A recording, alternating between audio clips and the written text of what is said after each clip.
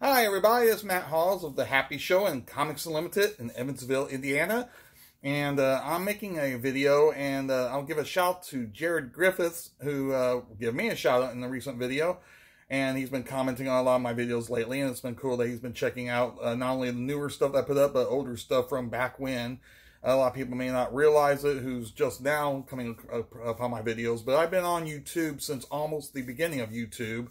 Less than a year after they had started. They started in 2005, as I recall, and I've been on there pretty much since 2006.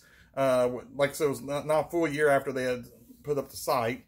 So I was one of the early settlers, so to speak, in a sense, and I'm still active, as you can see. And I'm not as active as I was back then for various reasons, but I still have maintained my channels. I got two channels, not only this, the Matt Halls channel. I also have the Happy Show, all one word channel.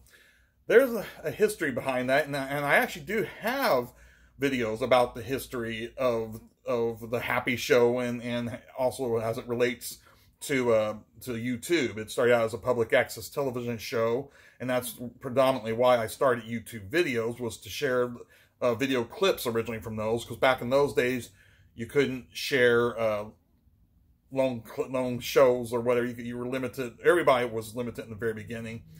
Someday, because it's now historical, I'm going to have to do another video. Maybe I'll do it sometime in the near future even, that explains the early days of YouTube. Because now there's so many people nowadays, even if they were around at the time, don't remember or have forgotten all about it. A lot of interesting stuff in that history. Not just my own personal history. I'm talking about just with YouTube, how it was back in those days. But that's not what I want to focus on in this video, because I want to focus more on the fact that I was talking about sharing some of my video collections. And when I saw Jared's video, he's from the UK, and you know, he was talking about some of the you know, videos that he's gotten, including, you know, sets and stuff that were available there. And so I thought, I got a lot of DVDs to share, so I'm going to do it over different videos. You know, not necessarily in a continuous line. I may, you know, take a while off and talk about other stuff, but I figured I'd start this one with some of the videos I have that are predominantly UK videos. Not all, well, let me put it this way. There might be American discs that were of UK shows, or stuff I actually got from the UK. Or it's just, you know, it's just British related and so forth. That's not all that these are. There's stuff from America and all that too. It's just, but that's, why I decided to focus on that, since Jared was talking about those. I went ahead and decided to go with that at this point. And also this particular section, even though it's a mishmash of some stuff, there is a theme, like I said, mostly. There's actually, it's almost international, because there's Canadian videos too, which you'll see here in a second what I mean. And then there's other stuff towards the bottom, beyond, or that's doesn't fit that theme. Like I said, I do group some stuff together, but by some kind of logic. But sometimes it's just there because whatever. At the top here, I'll just go ahead and explain, since we're more or less going to talk about this shelf here, I guess. The stuff over here we'll worry about later, because it will be too long of a video and all that to get into. Now the top is American shows, and American shows based off British shows, because he mentioned Steptoe and Son. I have Sanford and Son, the complete set that was based off of Steptoe and Son, and I discussed that in a video a decade ago that he was talking about. This is a clear sign over there. These I never watched True Blood. I've got these honestly from buying a collection of stuff, and I don't know that maybe I should watch it. These ones I actually wasn't buying to watch. I was buying to resell at some point, just because they were part of a larger collection. They're up here just because where else was I going to put them? But Sopranos, that's another one I haven't watched, but I heard it's really good, so I'm going to check. And that's another one I got from a collection. Now, everything else here, I think, is actually stuff I bought because I wanted to have it in my collection. There's times you won't see too many things in my collection or as part of on my shelving that isn't something I actually bought or cared for myself. But since I do buy for a living to resell, mostly comic books, toys, and such, that's what I do as a living. So you'll see, you know, some stuff from time to time some of my shows that might be more along those lines, even though sometimes I keep them separate. But this stuff is, you know, I got the Married with Children series right there, which I know people have their own opinions one way or another, but I think it was truly one of the funniest shows, at least in its heyday, during the best seasons, before it became a parody of itself. Like, too many long-running shows can run that risk, and it did become a parody of itself. But for from seasons roughly 2, definitely seasons 3 up to like 7 or so, it was pretty much one of the best shows on, as far as just pure comedy, one of the best pure comedy sitcoms of not only the era, but I think of all time still. Even if in modern culture some stuff may not hold up as far as whether it's as acceptable nowadays.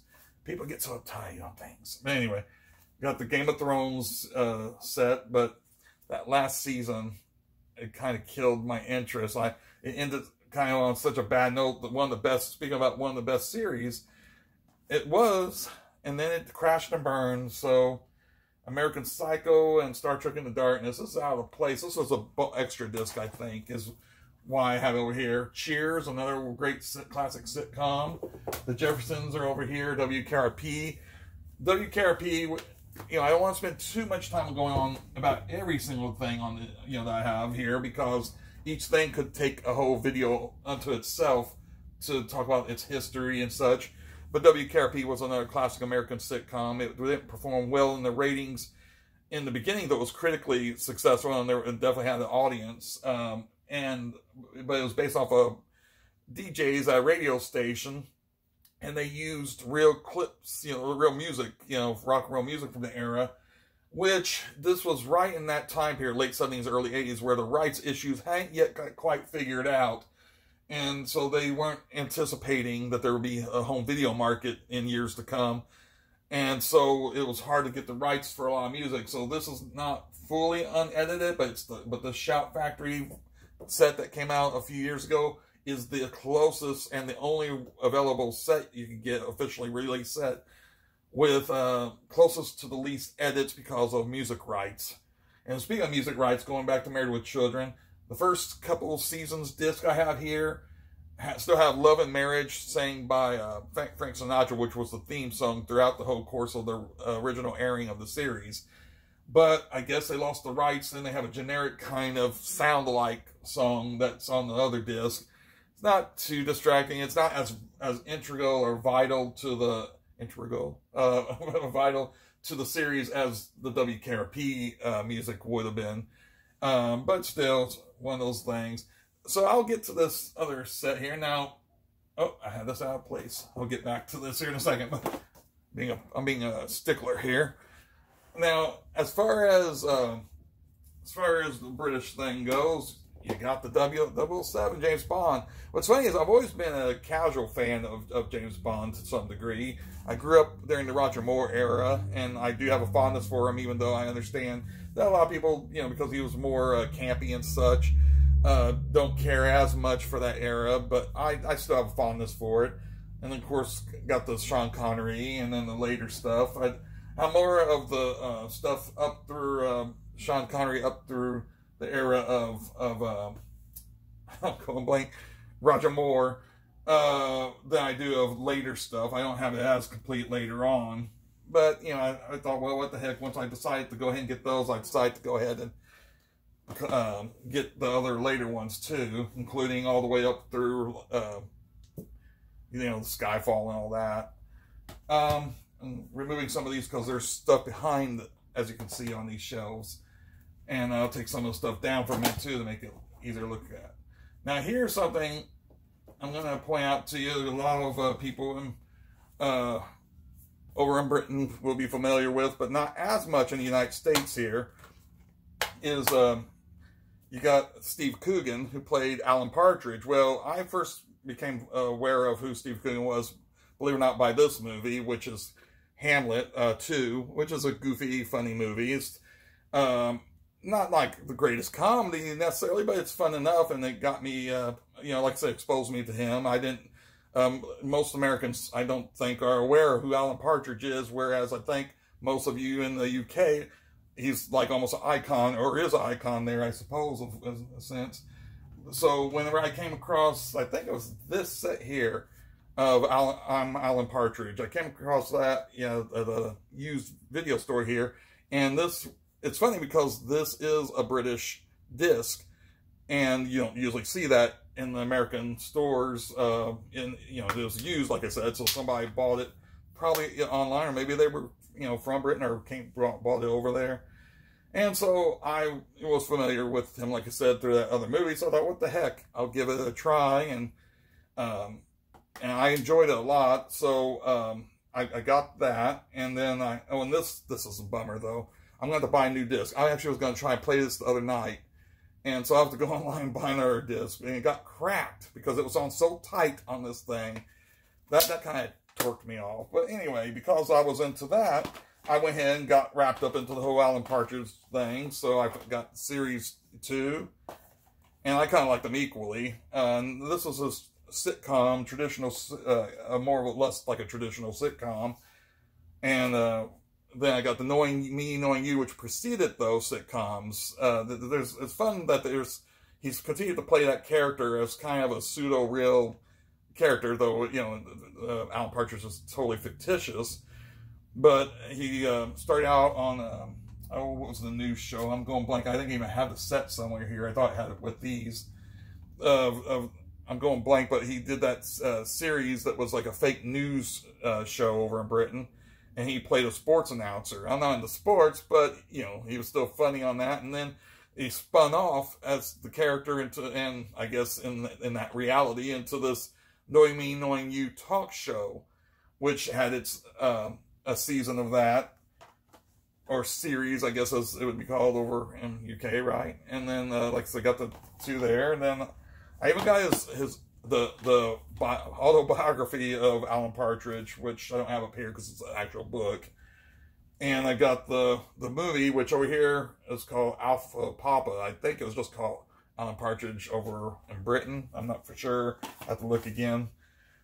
So I got those. One thing I don't have on here, but I'll mention real quickly, is the IT Crowd, which is another one I really enjoy. And I just never got it on DVD yet. I streamed it a lot off of, I'm going blank a lot today, off of Netflix. And, but anyway, and I got Hot Fuzz and Paul, which, you know, those are with Simon Pegg and Nick Frost, and those guys are pretty funny. And plus, you know, how can you go wrong with Simon Pegg? He's a comic fan. He's a, you know, said that, I think, in interviews and such. So already, you know, I take a liking to him just for that. And like, very classic to me, yeah, fall down. No. Those the young ones I discovered when I was in high school in the 80s. And over here in America, they didn't air them, I don't believe, at all until like the mid 80s on MTV. And that's where I first saw it. In the UK, it started, I think, in 1982, and then they had 1984. They had 2 series that ran those years. And anyway, so it was originally on MTV in America in the mid-late 80s. And then they start showing it on Comedy Central, I believe, in the 90s, when it was called the Comedy Central, or the Comedy Network. Anyway, it was on there. So that's another one there. And then, of course, there's the Mr. Bean stuff. I noticed that in Jared's collection, too. You know, Mr. Bean. So I got the complete series of that. I got the movie with Johnny English. Now, I don't want to sound blasphemy, but I'm not really a fan so much of the Johnny English, which is funny, you know, because you see the James Bond stuff, and of course it's a riff off that, but definitely love the Bean stuff. So not the first Bean movie, because I like it, but it shows you an example of how you can do the same jokes and how the execution is everything. The execution on these discs of some of the stuff that is repeated in the movie, they're great on these. They're kind of not, they're too broad in a sense on these. And I understand part of it is they were trying to appeal to an American audience, and I guess that's why they went broader. Well, I'm one of those Americans that I like British humor, as British as it can be, you know, because to me, I get a kick out of it. It does appeal to me. So, and so that's why this was less nuanced or whatever than his regular series, but this was more closer to it. The Bean goes on Mr. Bean's Holiday. The Mr. Bean's Holiday has felt more like the TV series did to me, so I did enjoy that. And though they have their own differences, some of these are going to fall here. Some, because it's an animated series, it's not quite the same as pure Mr. Bean, but I did get the animated series, and they're fun. Okay, and let's see. Some of the discs at the end, like it says, a mix match, so these are all meet the theme. Got more British stuff at the back here. But just for the meantime, I'll just say we got the Just Shoot Me, seasons 1 and 2, which was a fun television series. Got the Weird Al show, and Weird Al Yankovic live. I've seen him live a couple of times, and he's great. Truly, a guy brings in all ages, too. You see people, young little kids, all the way up to grandparents, and everything in between. Everybody gets into Weird Al, thankfully, because he just seems to transcend the generations. And this is his Ultimate Video Collection, and UHF, which has become a cult film, even though it initially didn't perform well at the box office, because it came out, partly because it came out in 1989, which was a big movie, big summer. The summer of '89 was big for movies. You had Ghostbusters 2, Batman in 1989, Honey, I Shrunk the Kids. There's a bunch of movies. There was a bunch of movies that year, so it got swallowed up in that. And this seems almost timely to mention. Got Dave Chappelle's shows, because as of the time of the video, he had just gotten attacked on stage, which that's not too cool, but anyway, so I got the Chappelle shows. I got Hep, which is a burnt disc from my pal Artie Barnes from Barnes & Barnes, the musical novelty group. And this is their concert. And it's direct from him. It's, it's not officially released. That's why it's brown disc, but he is the copyright holder. Technically, it's not bootleg because it's actually from the source. It's just, that's the only way it's available. And I got it from him actually through eBay, from his own eBay account.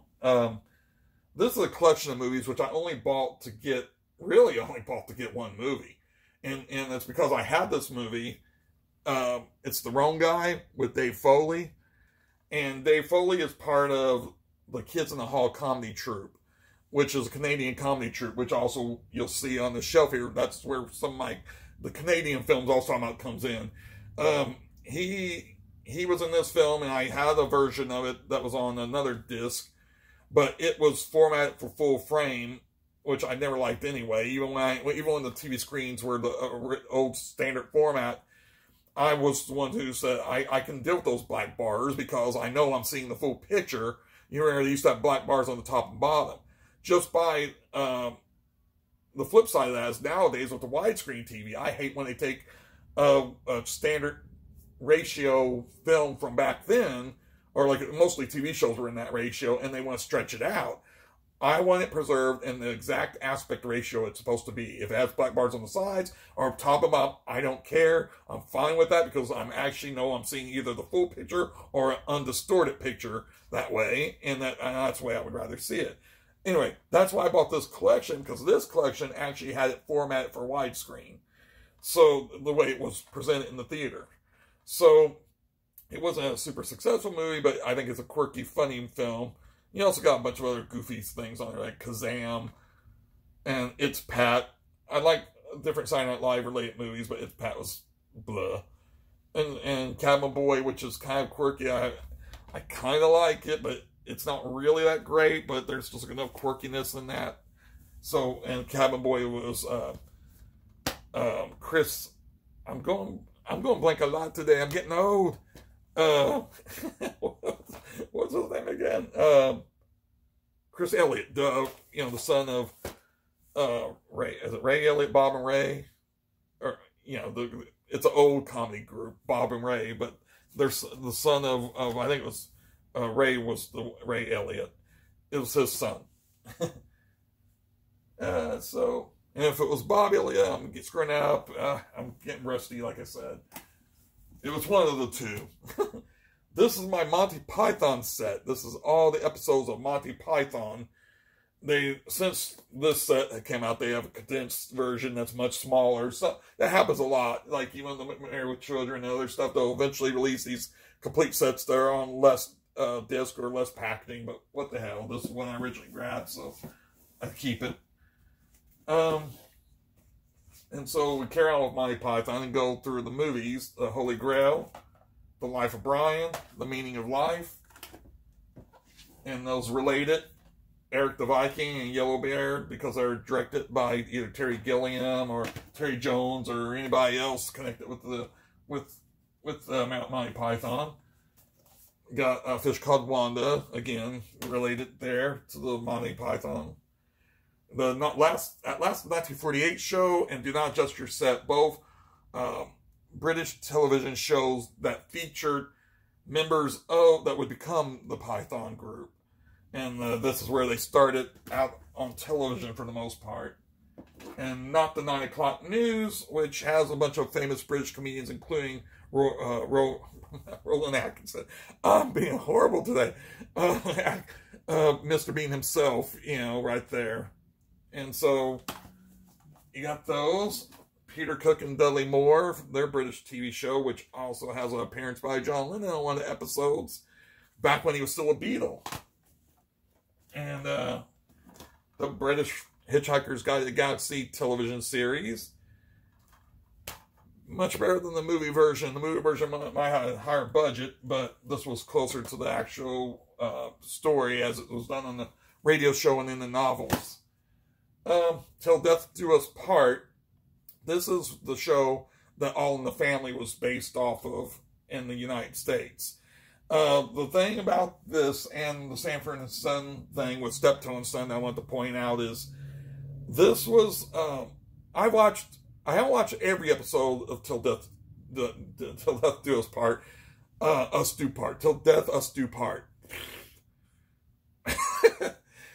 This is what I get when I'm just almost rambling through these. I get kind of flustered and say it wrong. Anyway. Till Death Us Do Part. You know, with this and like the Steptoe and Son, the American series, people will debate whether one's better than the other. First off, to me, they're both, you know, all these series are great. They're unique unto themselves, even if the premise, even if the premise was taken from the original show, like this case, you know, All in the Family was based off of these, and some of the earliest episodes might have been based off an actual script from the original show, just retooled for the American market with the new cast.